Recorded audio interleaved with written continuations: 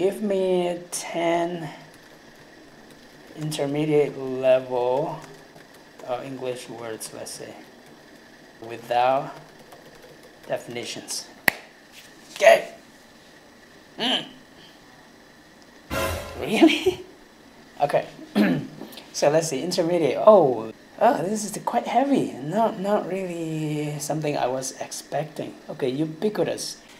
Hey, hello, welcome back. In this one, I'm going to take a test. I'm going to take a test from the most intelligent thing in existence, which is AI, of course. So I'm going to ask AI to give me difficult English words. I just want to take a test. I just want to see where I'm at.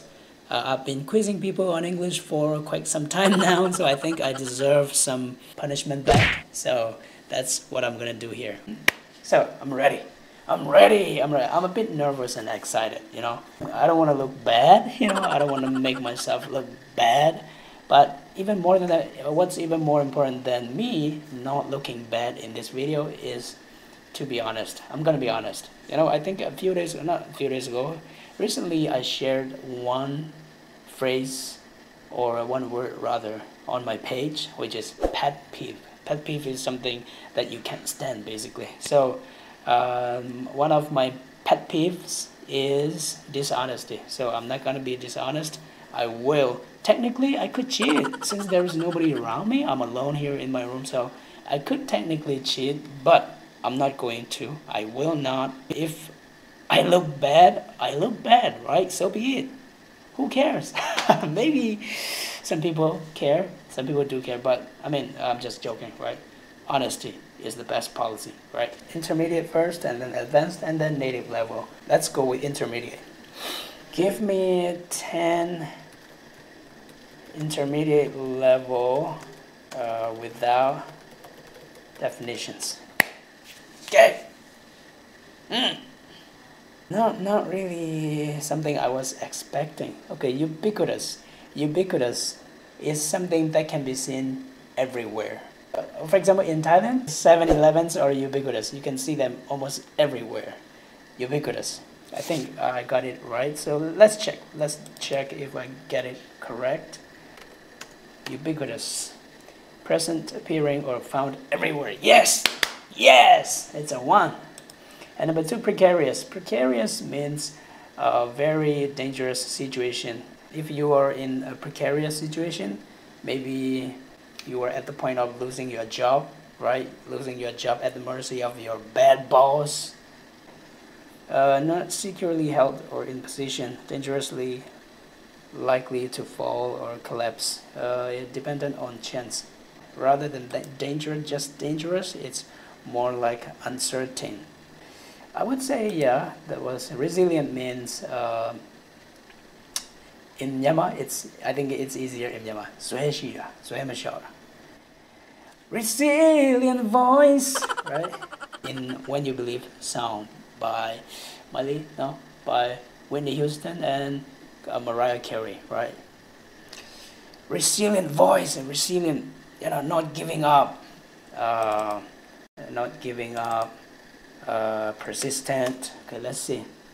Of a person or animal able to withstand or recover quickly from difficult conditions. Yes, babies are generally far more resilient than new parents realize. Really? Okay. Okay, resilient. Yes, lucid. Lucid. I don't know it exactly, but okay, let me just guess. My best guess is lucid is something fluid, basically fluid, not fixed, flexible. Okay, I think I smell wrong. So let's see. Lucid, expressed clearly, easy to understand. That was the opposite of what I said, right? Prolific. Prolific is intelligent, very academically informed, educated, famous in some sense as well. We can say a prolific author, writer, prolific debater, of a plant, animal, or person producing much fruit or foliage, or many offspring. In captivity, tigers are prolific breeders. Okay, present in large numbers or quantities, plentiful, abundant, really. Ah, that's embarrassing. That's embarrassing. I was talking like I knew it. What the F? Two L's, two L's. And that was just intermediate. What is this? Convoluted, diluted, mixed, blended, not original, maybe. Let me see. Especially of an argument story or sentence extremely complex and difficult to follow. Its convoluted narrative encompasses all manner of digressions. Okay, so I think I was wrong. Tenacious. Tenacious, I think in some sense it's ferocious, strong, brutal. I don't know exactly. Tending to keep a firm hold of something, clinging or adhering closely. Tenacious grip. Oh, tenacious. Oh yeah, it was firm, right? Firmly, firm. Not readily relinquishing a position, principle, or course of action. Determined, determined. I would say I was about 70% correct. Yeah. So that was okay, I would say. That was a good guess, let's say. Eloquent. Eloquent is someone who is who speaks very clearly, effectively. For example, let me just give you one example. Barack Obama is an eloquent speaker. Eloquent speaker. Very effective speaker, right? Effective, fast, clear, profound speaker. For the sake of clarity, fluent or persuasive in speaking or writing, and eloquent speech. Yes. Mitigate. Mitigate is basically to minimize risk, for example. Make less severe, serious, or painful. Yes, got it. Substantiate. Oh man, it beats me. I should know this one. I've seen this one more than a dozen times, but somehow provide evidence to support or prove the truth of something. They had found nothing to substantiate the allegations. Okay, substantiate. Okay, to substantiate means to have enough or adequate evidence to make a case, for example. Okay, fair enough. So ubiquitous, precarious, resilient, prolific. Prolific, I got it wrong, right? Tenacious, okay. Eloquent, mitigate.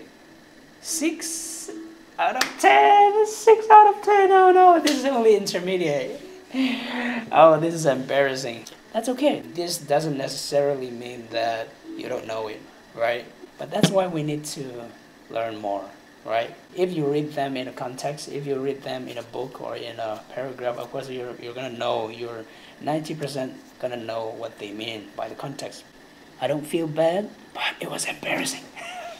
Okay, I'm gonna go one more time. Advanced level English phrases, 10 more. I want some more smoke. I'm all for the smoke. You know, I want the smoke. In boxing, we say, I want the smoke. I want all smokes. It means I'm not afraid. I can take anybody. I can fight anybody. Give me 10 more. This time I want to do native level. Native level English phrases without definitions.